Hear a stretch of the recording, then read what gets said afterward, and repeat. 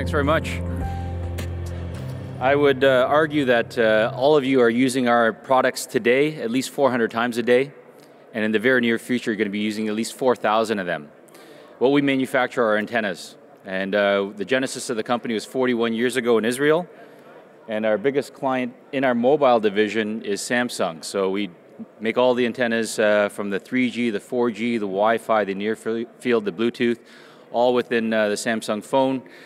Do about 200 million antennas for them every year.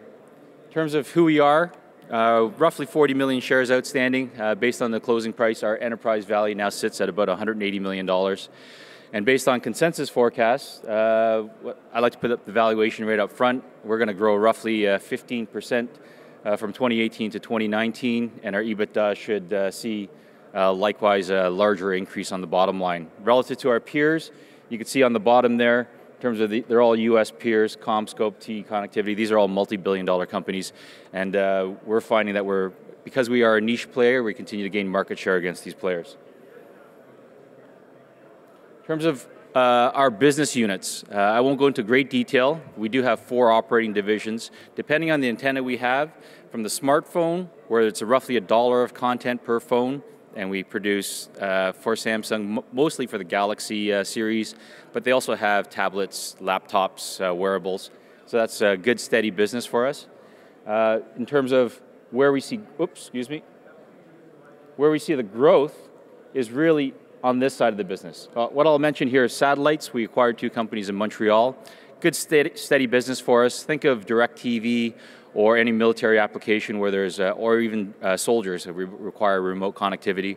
We manufacture the antennas and all the hardware that will connect from the uplink right to the downlink. It's all Earth station things. The most exciting part of our business is right here on the right, and this is infrastructure and embedded antennas. So from the technology we have in smartphones, we adopted that and made larger antennas. So the antennas in the Samsung phone go for pennies. Total dollar content is roughly $1. But now, buildings like this require repeaters on the inside. That's what we call an infrastructure antenna. We have the same thing that goes on the outside. So these antennas range between $200 to $1,500. This is one of the biggest programs AT&T has in terms of densifying their 4G network. We are one of the largest contributors to that program. Going one step further, now we're getting into the base station market. Cell phone towers are growing very rapidly within the US, expected to grow from 400,000 towers to 600,000. You need roughly 20 antennas per, and we just launched a new base station products later in 2018. In terms of our management team, I'll just point out 2 people, well 3 people. Jeffrey Royer, he's our chairman, single biggest shareholder, he owns 50% of the stock. He's been involved in the company for at least 3 decades now, good steady shareholder. Our CEO, joined the company as vice chair 10 years ago. He took over the role about 6 years ago when we needed to change how we were addressing the market. He's done a phenomenal job on refocusing and pivoting the firm away from mobile, which used to be 80% of our revenues, or Samsung was, now to only 20% of our revenues, primarily because of the growth in the other business units. The last person I would highlight here is David Saska. He's our newest addition to the board. He comes to us from AT&T. He was our network design engineer for them, designed all their networks for the last 30 years, retired. He's our first addition outside of that is non-Canadian, and we want to continue to push this agenda with more non-Canadians on the board. What I like about this slide here is on the bottom, if we can't buy the companies, what we're finding now is we're hiring a lot of our competitors. So the 3 gentlemen at the bottom, Mike Moon, he was the president of mobile at Samsung. He now runs that division for us. Jerry Kirschman here, we hired him from a primary competitor out of Ottawa. This is a company that was doing $100 million in revenues, grew from 0 in 3 years. We're now replicating that same success with his team. In fact, because of his hire, we hired his entire R&D team.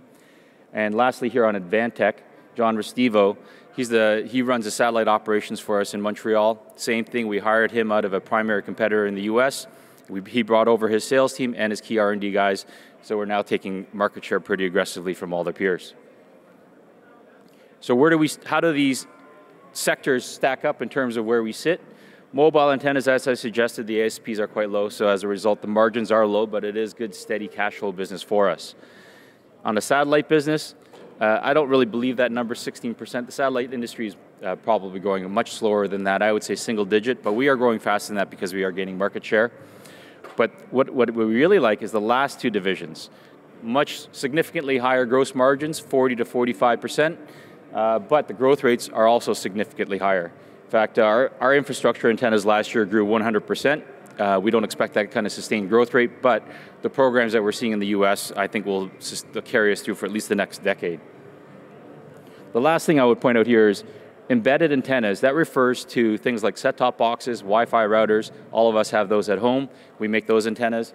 Where we're seeing a lot of growth now is in IoT, but specifically cellular IoT, which we refer to as CIoT. CIoT is about 10% the size of the IoT market. This year, roughly 11 billion IoT devices have shipped.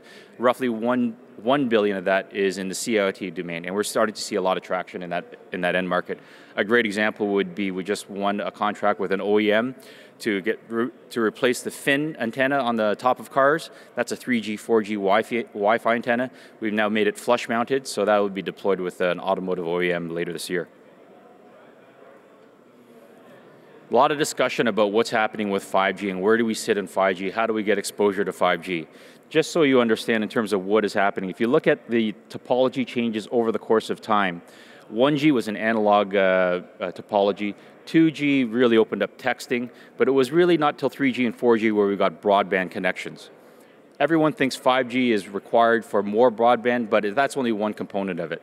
What we're finding with our customers anyway, the more important attributes of 5G really has to do with latency, and that decreasing the latency from roughly 200 to 300 milliseconds for 4G down to now promises of 1 to 10 milliseconds opens up a whole new area of development.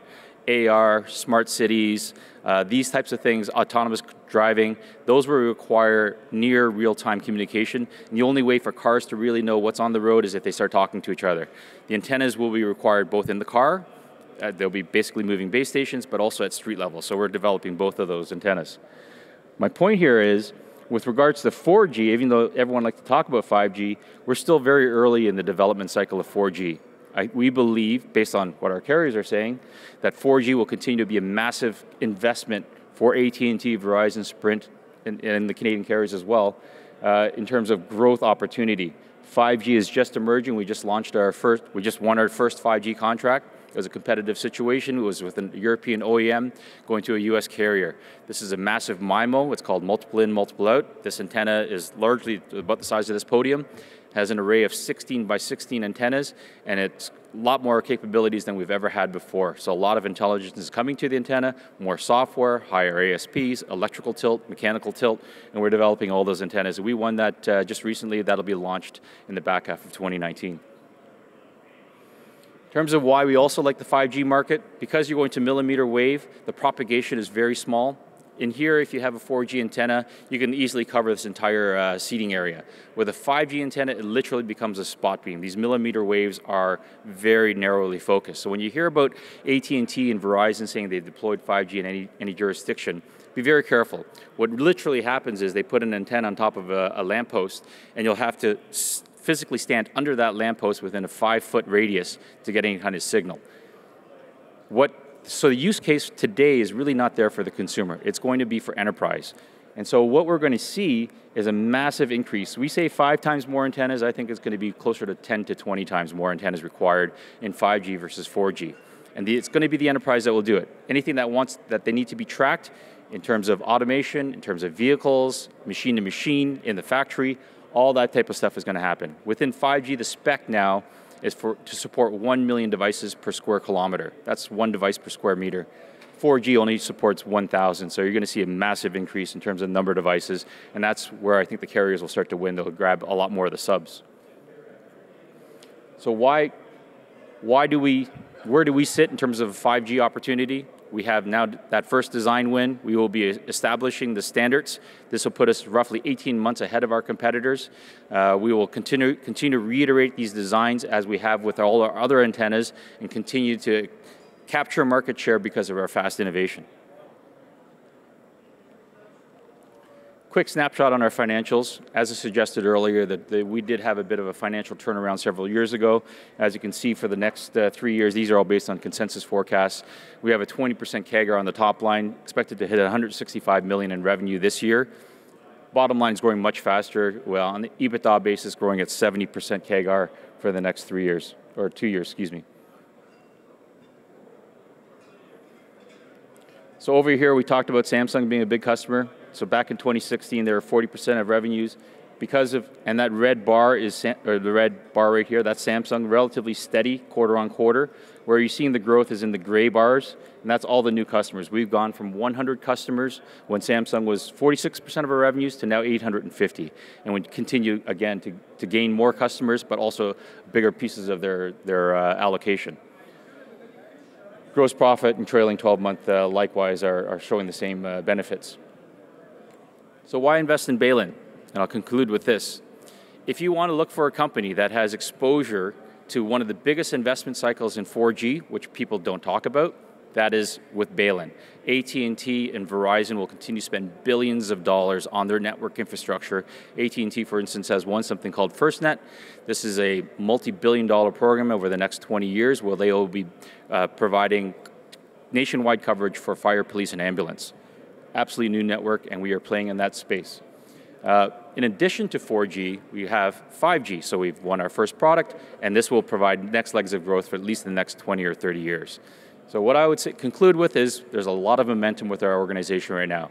We are gaining market share, we're winning new customers, we're accelerating product development, we continue to win new mandates, and we're looking for more acquisitions to continue to position ourselves for 5G. All at the same time, we're still, I believe, both intrinsically and fundamentally inexpensive relative to peers and relative to our fundamentals. So with that, thank you. Appreciate your time.